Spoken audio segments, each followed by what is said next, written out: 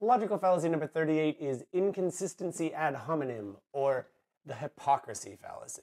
Can you believe Sarah? The other night, she was telling me about the detriments of alcohol with a drink in her hand. In her hand. It's hard for us to think that arguments need to be taken rationally at face value no matter where they come from.